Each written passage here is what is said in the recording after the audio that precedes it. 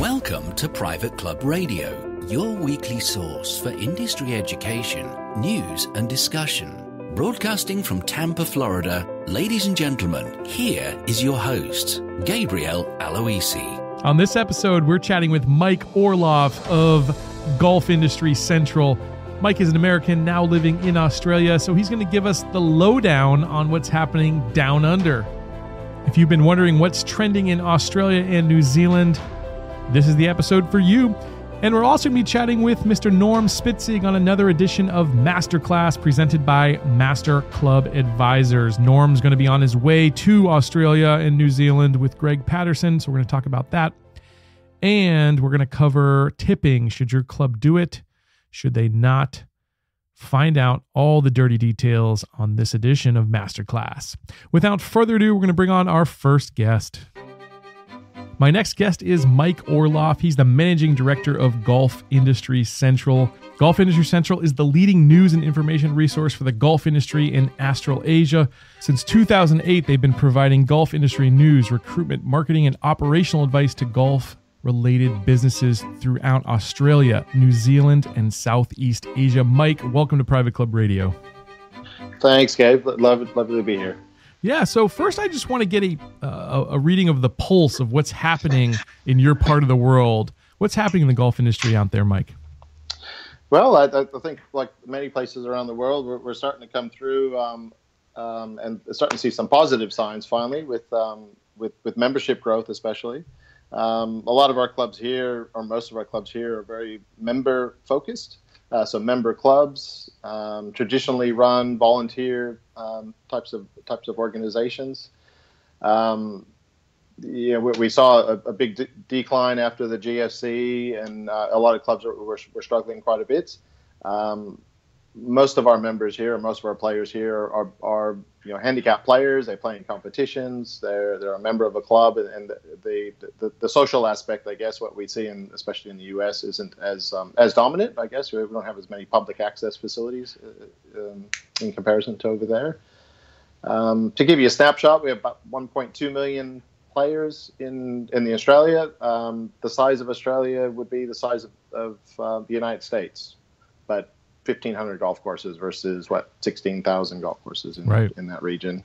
Mm-hmm. New Zealand has about 500,000 golfers, just to give you context, but probably the highest per capita outside of Scotland with the amount of golf courses and based on the population. So we're starting to see some trends. I think our courses are becoming a bit more commercialized. We have some of the best golf courses in the world with the Melbourne Sandbelt and all the new developments that have been happening down in Tasmania. Some very beautiful landscapes down there. Some incredible facilities. So very much a tourism mecca in several places down here. I saw Tara Iti just got ranked as one of the top golf courses in the world. And it's pretty new, isn't it? Yes, it's. I think it's only its second year. I was fortunate to get a preview in 2016. It just wasn't. I don't think it was quite all the way open, but once again, some pretty amazing landscape, dope design. American owned. I think if I remember the history down there, American owned, and a big development happening just outside of Auckland, about an hour and a half or so north of Auckland. Wow. But once again, and same with Barnbougle Dunes and Lost Farm, Kings Island. We've got some world-class ones that have just opened in the last couple of years. Oh, that's fantastic. So you started this resource, Golf Industry Central, about 10 years ago now, Mike. You're celebrating your first decade doing this. So first off, congrats for sticking with it so long. Thank you. It's a passion. Yeah, it's got to be. If you do anything for 10 years, it's got to be a passion. So let's just go into the history of how you started that, why you started that, maybe even what brought you to that part of the world. Sure. So I, like many people out there, I was I'm from California originally, so not sure if my accent is coming through or not, if it's American or Australian, depending on. Yeah, I think you've taken on a little bit of the Australian, I would say. Yeah, but it's kind of in between. Yeah, it's a bit of a mutt, I think, because I'm originally from Los Angeles. I came out here in 2000, so I've had about 18 years living here. During that time, or the main reason I came out was I was working for American Golf Corporation at the time, and they were expanding out into the Australian market. So I was the first general manager. I ran two resorts in a place called the Gold Coast, which is on the eastern seaboard, about an hour south of Brisbane. But it's a tourism mecca. It's a Miami style, type of place with beautiful beaches, amusement parks, golf courses, a lot of outdoor activity, a lot of sporting. Mm-hmm. So I came over with them and managed a couple golf courses.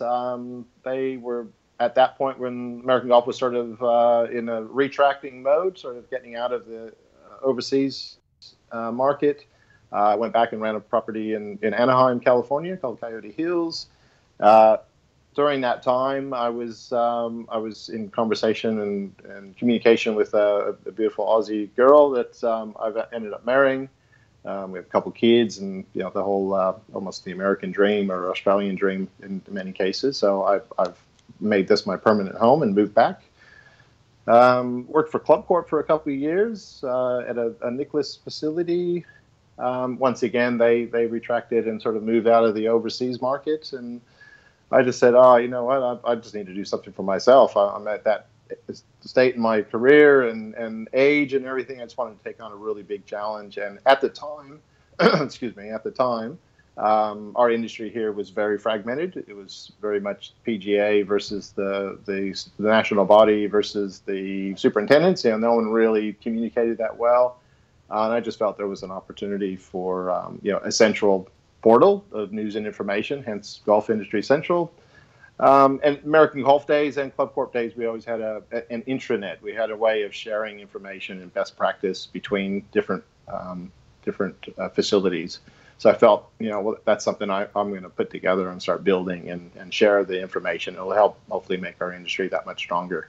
Off the back of that, I've been able to provide recruitment work or consulting work, where I earn most of my money. Yeah. Well, I love the golf industry resource that you've put together, because I actually read it. I get a lot of news and information from that myself, even being over here in the United States.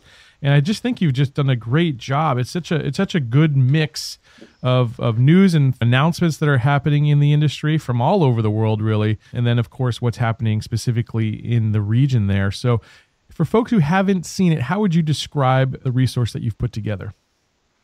I think you did a pretty good job there, actually. Well, it's a mixture. I mean, really, I'm handpicking things that I think are important.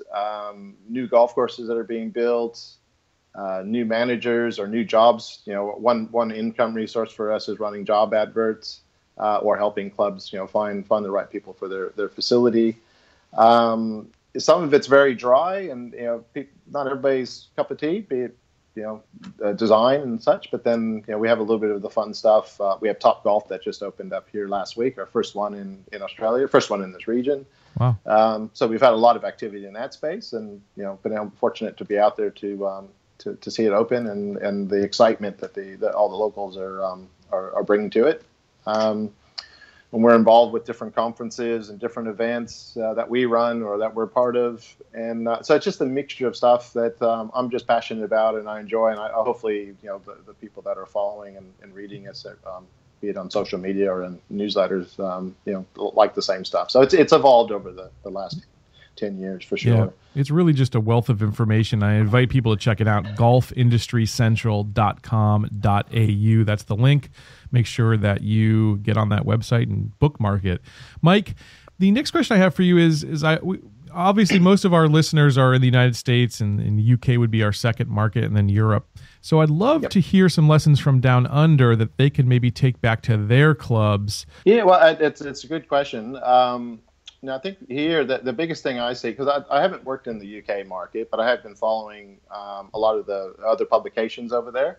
That was one of the networking that I wanted to get together. There's some other great news sites in the UK. There's some great news, industry news in the US, and trying to share between us the different information that we're seeing in our local markets. Some of it relevant, some of it not. For me, I guess I'm more our golf courses here are very similar. They're more similar to the UK market than the US. They're volunteer run on the most part. We have 1,500 facilities, 1,500 and odd facilities.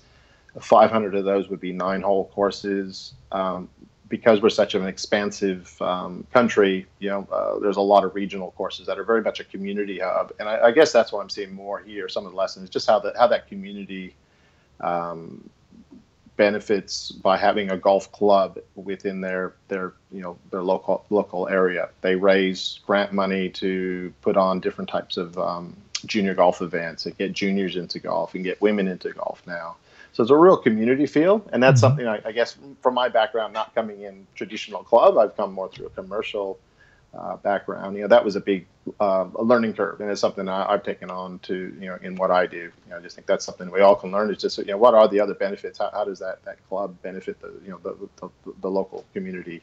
And tourism is another part of it. So that's probably the biggest one that comes to mind. The other one is even from a revenue standpoint, is that we have a lot of what's called competition golf. So people they'll chip in $10. Every player will put in $10 or $15, and they'll play against the field in a competition, and they win prizes out of that pool of money. Very, very competitive here compared to the U.S. market. When it comes to our golf. Yeah, really. So that's extremely. Yeah, it's if you're not a member of your club, they sort of look at you funny sometimes. Like, where are you a member at? They're very proud of their clubs, which is great. But yeah, the whole competition facet. So you play. If there's 200 people in the field, there's a couple $1,000s worth of prizes, and wow. They give you balls, they give you this and that. But it gets people really active in playing, and they win the honor board. They win, get their name up in perpetuity for winning some of the big events that they have on at the club. So it's very active in that perspective at a lot of the clubs. I hear that Australians especially love to make wagers and bets and things. Is that true? Yeah, I would say so. There's like betting houses and things all over the place, right? It's pretty available, isn't it? Yes, yeah, very much. A lot of our clubs they're community assets, but they'll have what we call pokey machines. So sort of the one-arm bandit type of machines, where you go in and you throw in your coins and you might win something. And that money actually supports these golf clubs and these clubs in the community through some of those. And there's a lot of them in a couple of the states. Really? Yeah. So, and then the other one being what's called is the betting. So you can go in and place a bet, like a lotto type of bet, where you fill out the little cards, and if you get the right numbers, you win something, or you're betting against any of the horse races or sporting events around the world now because of the internet. You can bet pretty much anywhere. So it's a very competitive country. We love our sport. Not as much gridiron, but rugby and the world, the soccer, World Cup at the moment, all that type of stuff. That's all everybody's talking about. I love our sport, love our, love competition. So in terms of, other ways that those clubs differ from the United States, here I know there's a real push for bringing the family to the club and we're building the pool facilities and the fitness facilities and those sorts of things. Are you seeing the same trend happening over there? Not as much. What we tend, and not to, I guess I'm being very general. I mean, we tend to follow behind the U.S. and the UK markets when it comes to that type of asset of building. But we don't have as many golf facilities that are part of a housing development, for example. I mean, we're starting to see more of that. Some of the clubhouses being rebuilt and taken down and rebuilt. We're starting to see it, but it's not a major one. The funds aren't quite there for most of the golf courses. A lot of the small courses don't have really any money. They haven't really done a lot with asset replacement. So we're seeing some really facilities that are getting pretty tired. Mm-hmm. The top end facilities, though, that they are looking at long term master plans, and we have Gil Hands doing Royal Sydney. We have Tom Doak doing a few properties down here. We're starting to see the real high end of the properties do that, where they're putting in pools and expanding clubhouses and such. But it's not part of the norm. I think we're still quite far behind. So there's plenty of clubs here, obviously, that don't have the big budgets. We hear a lot of times about the renovations that are happening at some of these clubs, and those are usually at the larger clubs are putting on the big, renovations. Yeah. So there's smaller clubs here that, probably could use some wisdom and guidance maybe from that part of the world on how you've still made golf or the club experience exciting with maybe not the big budgets. Is there some advice you'd have for those clubs, Mike? Yeah, well, I've been out of the U.S. for too long, I think. I'm not as up to speed on what's been happening over there. But over here, I think it is a lot of that community feel where they're doing social nights, and we have doing meat raffles and draws on a Friday night to get people into the club to have a fairly inexpensive dinner. Mm-hmm.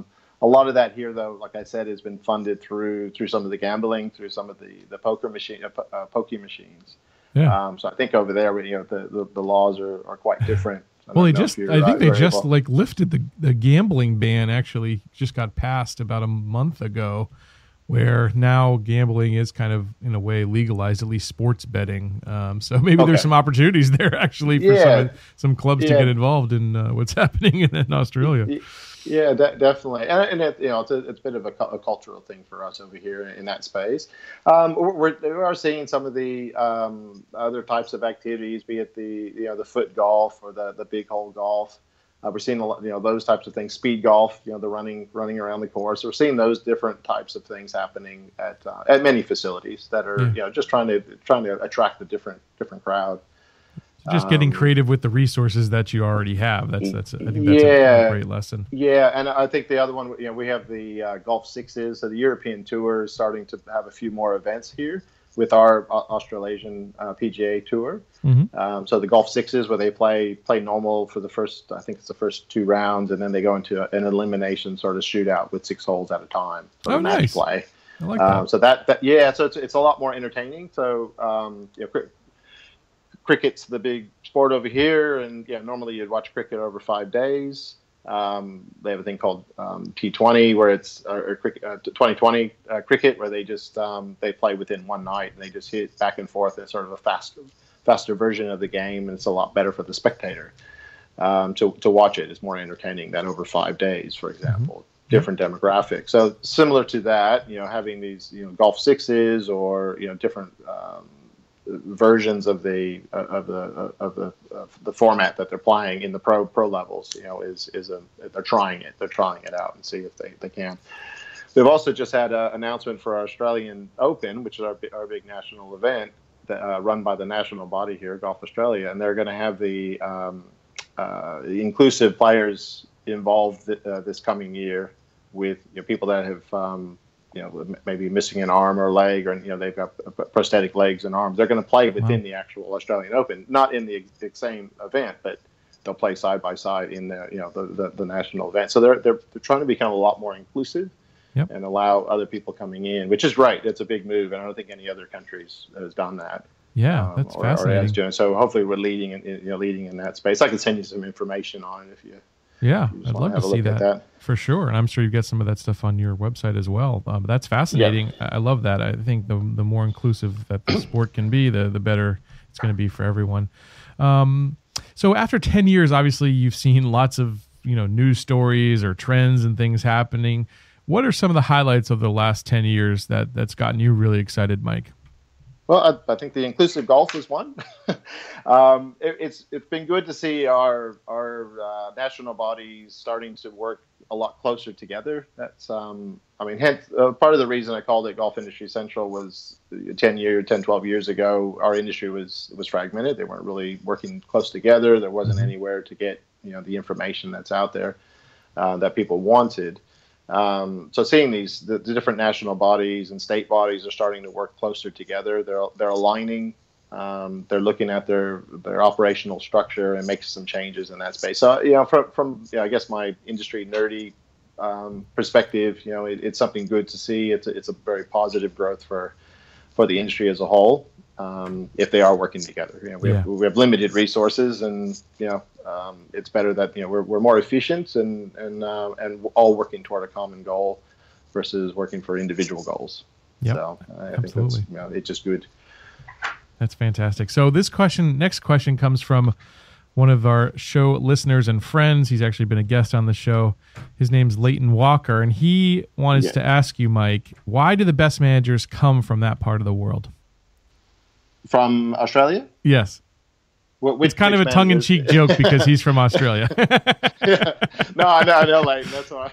He didn't actually ask that. That's my own question. Oh, okay. No. You get me in trouble on this one. That's an interesting question. I don't know.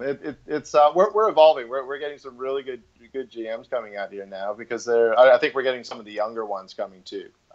We have some very traditional GMs that have been in the area, have done some great things. And like anything, we see we're having this big shift in our demographics. So with that shift is also new, younger. I'm feeling old at 50 nowadays. Looking back at some of the people coming through now. Sure. But they're just more tech savvy. They're just a lot more modern. But on the one hand, a lot of our members and our product, the people that we're trying to look after, are still older, but very aged. It's the same trends anywhere around the world. We have a very aged population of golfers. How do we attract the new ones? Well, the new fresh managers will bring them in. What specific things are they doing to attract younger members in Australia and New Zealand? Yeah, with the Australia, New Zealand, different age membership. So there's an age. I'm trying to think of how it is in the States. You might have a junior up to 18, and then from 18 to 21 will be a different membership category. Yeah.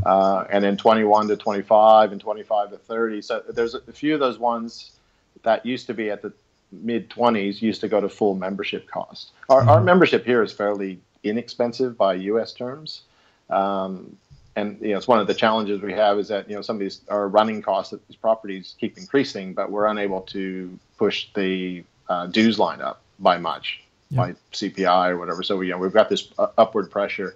We have a very high payroll cost here. It's probably double what we would use in the States because our minimum wage. You're looking at $18 an hour, for example. You can have that's the currency conversion, but still be $15, $16 an hour. Equivalent. Yeah. That's so you got a lot of that pressure. You have a lot of staff costs that are going up, but you can't charge more for the clubs. Charge more for your members. So they have sort of this tiered approach at a lot of facilities now, where under 40 will be another rate, and you're not paying the full fare that you would as a member. And then when you get to another age where you should be fully have the time and the money, then it goes to full fee. It's sort of tiered upward based around the age. Are you seeing a lot of technology come into clubs down there as well? Like I know here a lot of clubs are bringing in mobile applications. They're doing more things with their booking systems and booking engines. Same thing happening over there? Yeah, very much. With especially the last probably 3 or 4 years, we're seeing a lot more of the apps type of stuff coming into this market. Online booking T-sheets have been around for a while. I work with one of the companies that's one of the main ones up here that do that. Doing the discount side, sort of the Golf Now. We've got that equivalent over here. Golf Now is actually in our market now. It just came in this last year, and they work with our Qantas Airlines, which is our main provider. So that they're building a club and getting access and getting special things for their players. But I think Golf Now is building that international tee time platform. So anywhere you want to go play, you'll be able to find it on there. Wow. So that type of stuff's around. The IT systems, the back end, all that's pretty modern. It's come forward a lot in the last 5 years, which has been great. That's been a big help for because you have better efficiencies, and you don't have 3 staff doing a job of one type of thing. So it's been better in that standpoint. You can focus more on service. That's great. So, that's all dominating. Yeah, as dominating tourism marketing. For a few of our regions, like I said earlier, we have some incredible golf facilities and destinations through many of our states. And some very high-ranking international and local ranked golf courses. So I think from a bucket list, it's a good one. The only challenge is we're so far away from America or from England. It's a very, very long trip to come out here. So if your readers can get over that mindset of it's 14 hours or 18 hours from Florida, I think we'll have more of the Yanks coming over. Yeah, well, that just means that they have to stay longer. When I go to that part of the world, they're going to be there for 2 or 3 weeks minimum. Exactly. Or else it's not even worth coming. It's exactly right. Luckily, you have such a wealth of wonderful properties there that I think I could keep myself busy for a little bit. Definitely. Yeah. So, Mike, I know you're heavily involved with education down under and would love to find out more about some of the opportunities that folks might have out there. Yeah, no, thanks, Gabe. Yeah, it's the second half of our year. We're in winter right now, being middle of July, so we're not that cold compared to some of this some of the states up there. But our second half of the year is when we have most of our events on. We have Greg Patterson and Norm Spitzig coming out for a 10-day roadshow through 6 cities on the second half of July. If you happen to be in the country, you're more than welcome to come to one of them. We have a golf business forum, which is more of like your National Golf Association type of forum. It's a 2-day one, more commercial focus that we're involved with as a media partner. That's in Melbourne at the end of July. I think some of you may be coming out to Queenstown in early October for the New Zealand event, the New Zealand BMI event. I think it's a sold out with 50 managers from North America coming. Wow. There's a Golf Managers Association of New Zealand event that sort of backs up to that one. So if you're out for that, maybe stick out a couple extra days. Queenstown's an amazing city. I'm trying to think of what else. That's most of the industry ones that are coming up. So we do have those. It's a good time to plan a trip down here around one of those. Write it off as a business expense. It's October, November, December. The weather's starting to get nicer. November is a beautiful, beautiful time of year as well. November, December. So yeah, we'd love to see some more of our American friends down here. Drop me a line. I'm happy to show you around or whatever if we're in the same city for sure. Awesome, Mike. Well, I really appreciate you having on the show, sharing what's happening down under. And if folks want to get a hold of you, Mike, or learn more about you, how should they do that? But easiest way would be the website. So golfindustryczentral.com.au or an email to Mike at golfindustryczentral.com.au, either one. But I'm on most of the social media platforms, so you'll be able to find us. Mike, thank you so much for joining us on Private Club Radio. Thanks very much, Gabe. And now, it's time for your monthly masterclass presented by Master Club Advisors. My guest today on Masterclass is Norm Spitzig of Master Club Advisors. Norm's going to talk to us a little bit about tipping, but before we get into that, Norm, I wanted to get a little detail from you on your trip down under. Can you tell folks what's going on? I sure can. First off, it's always great to talk with you. We have a good time together, and I really enjoy the exchange of information and our camaraderie and all kinds of good stuff. So it's always fun. Likewise. Greg Patterson and I are having our return. The boys are back in town visit to Australia. We went 2 years ago. We actually were in Australia and New Zealand and visited 4 or 5 cities. And this time it's expanded. We're going to 5 different cities. We have about 8 or 9 talks planned, maybe 10. Some private consulting. Mike Orloff, who's an American who lives there and runs a website and service called Golf Industry Central, is a friend of ours. He married an Aussie girl a long time ago and stayed there. And 3 of us travel around, and we've got some really good topics planned. We're talking a lot about service and culture and something I think you might be interested in, membership marketing. Yeah. How we, what's going on in the U.S., and I actually got you listed on a slide referring to your book. All right. I'm a big fan of Thank that. you. But, no, Greg and I really have a good time, and Mike joins us, and we just get to see a lot of friends. I think what made this all go together is that there's a conference in Cairns called Outside Insights, and Colleen Okafran heard us speak 2 years ago on our first tour, and she's the booking agent for this particular group in Queensland, and she booked us early, and that really kind of became the focal point and allowed us to go there socially and financially. So Greg and I are the co-moderators. We have the keynote speech, and just of late we learned we're also sort of introducing the other speakers and commenting on the speakers and all that. So that would be Nice. a really great experience. So we're really excited about it. As I said, we have a good time, and I've posted a lot about it on LinkedIn, and if you haven't check it out. And if you're one of my LinkedIn friends in Australia, I better see you there. For sure. You think the Aussies and the Kiwis are ready for you and Greg Patterson? That's some serious energy coming. Well, we went 2 years ago and we got invited back, so I hope they are. Something was right. Yeah, Greg is so much fun to travel with, and I don't think I'm exactly a wallflower, but maybe compared to Greg, I am. He's so energetic, and we really, I think, interact well, and we have fun building on each other. So it'll be fun, and hopefully people learn a few things, and we'll learn some things as well. How cool! Yeah, I wish I could see some of that. So definitely check that out. Go over to Golf Industry Central if you want more details, and as Norm mentioned, LinkedIn. Both Mike and Norm are posting quite a bit about it. You might see some videos of Greg Patterson. I saw one about a week ago, him teasing the sessions. So definitely check that out. Now, Norm, one of the reasons you do so much speaking is because you're very prolific. You've written a number of books in the private club industry. And inside some of those books, you've actually tackled the subject of tipping, and you do it in a really funny, humorous way. But I'd love to get some of your thoughts here on today's masterclass about tipping. Can you go into that with us? I sure can. Thank you. I think it's an interesting topic.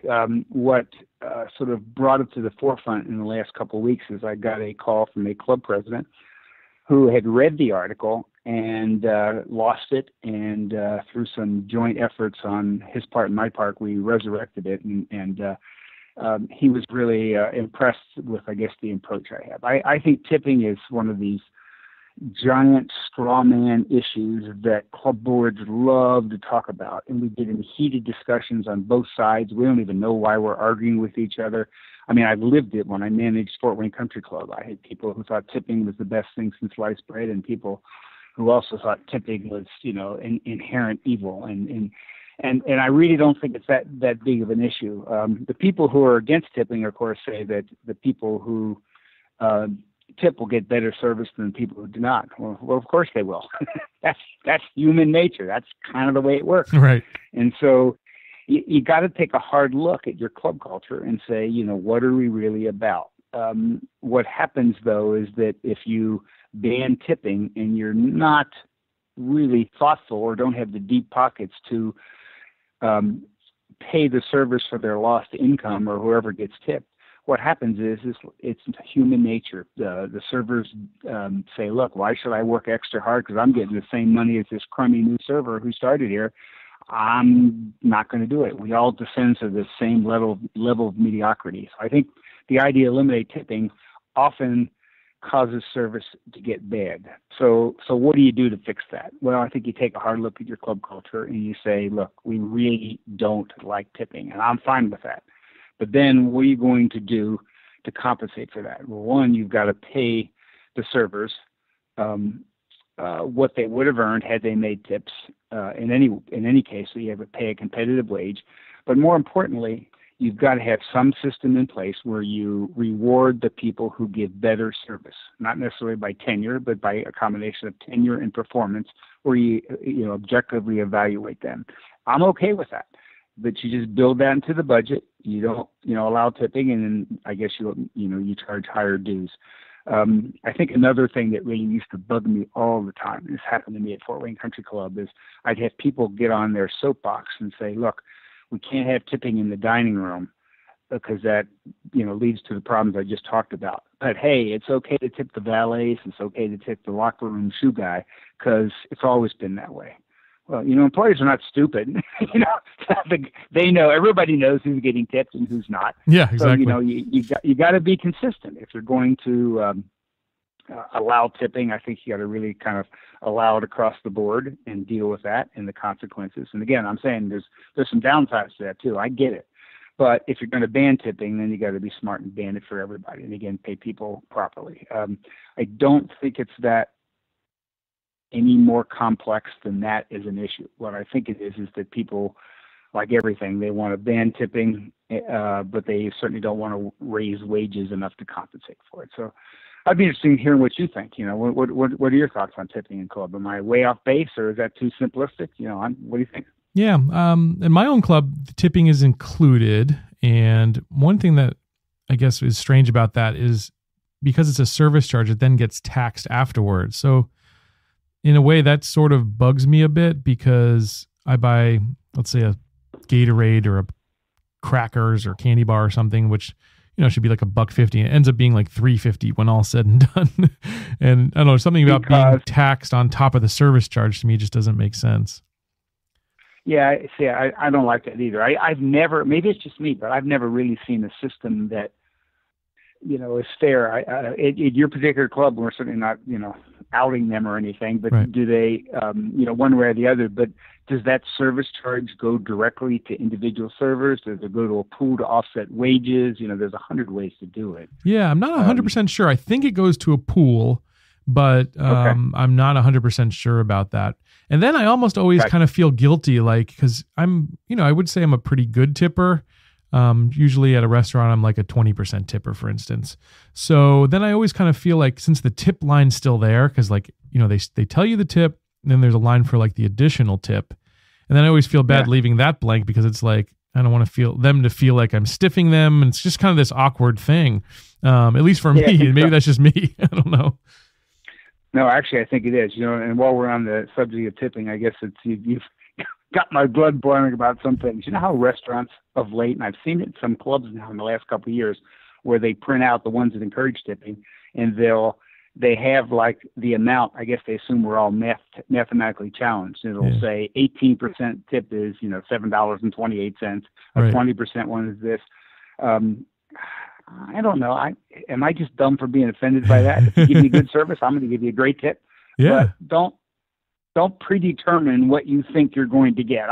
I just don't like that. I don't know. I went to a conference over the weekend. There was all these food trucks, and every single one of them where I used my card, it's right there on the window. Like, do you want to tip 15%, 20%, 25%, or write your own in? And that becomes problematic. So, gun to my head, I think I prefer the clubs that there's just no tipping, honestly.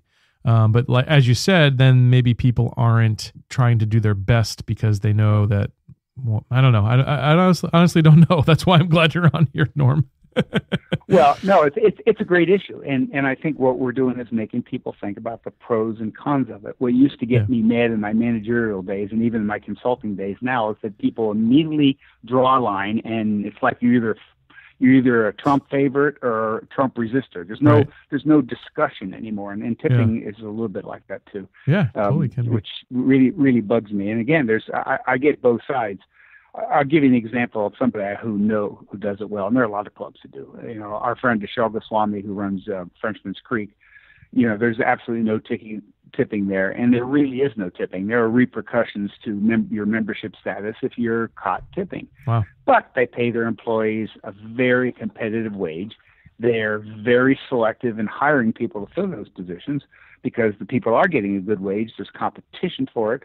And so I think people then really get good service. In addition, if you're a superstar, you get a bonus based upon, a metric that you fulfill after being evaluated by your supervisor. And I just think that's really the simplest way to do it. That one I really love. I've been going to Manhattan quite a bit last year, especially, and a lot of the trend there is restaurants where there's no tipping. They pay a fair wage and whatnot. And I feel like the service is just as good, if not better, because people just like where they work. And I love the idea of bonusing. I mean, I think that's genius, where you're giving people an incentive to do their best always, but then the members aren't in that awkward, I tip, do I not tip? It's awkward for the members. I'll throw a really monkey wrench into it. Remember last year, the year before, the city of Seattle raised the minimum wage to 15%. This was their attempt. To $15 an hour. The minimum wage went wherever it was, to $15 an hour. And the actual income of people who work in the restaurant industry as servers, waiters, waitresses went down significantly since that time, because the people are going in and say, holy moly, you work in a donut shop and you're making $15 an hour, I ain't tipping you anymore. Right. So it's really interesting. It was well-intentioned to make them some more money, but a lot of people said, I'm just not doing it. This is McDonald's or you're right, I'm just not giving you any money. Wow. And so it actually went down. Of course, there was government at work. So we're not going to go there. We're not going to go there. Yeah. It's and then the point of all this is it's a complex issue that, as I said and you said, that requires, thought and sort of a dispassionate discussion on both sides, and then understand your club culture, the amount of money people have, what you've done in the past, and come to a clear policy that affects all the employees, not just some in one department and some in not other ones in other departments because you don't think it's fair. Yep. Sage advice, Norm, for sure. And that's why people should contact you when they're looking for advice. You guys do a fantastic job, not only doing your executive searches, but advising clients on issues just like this. So recommend folks check out masterclubadvisors.com. Norm and his partner, Gary, two amazing individuals who are not just here every month, but they're actually out there doing their thing. So I really appreciate you guys coming on every month, sharing your wisdom. Norm, thanks so much for joining us on Private Club Radio. Good. Thanks so much. I really appreciate it as always. Well, there's your dose of Australian, New Zealand news. I want to get there. If you ever see the pictures of New Zealand, man, that place is spectacular. Australia doesn't look too shabby either. I got to plan a trip. That's my thing. I love to travel. That's my jam. All right, it's time for me to get out of here. I got to get to the beach. I'll catch you back here next week. Until then, here's to your membership success. Private Club Radio is brought to you by Concert Golf Partners, helping to preserve and enhance private golf and country clubs. Concert Golf has the capital, expertise and private club hospitality experience to help upscale private clubs achieving long-term success and membership growth. For 25 years, Concert Golf has allowed private club members to focus on simply enjoying their club. Visit concertgolfpartners.com to learn more about the recapitalization process.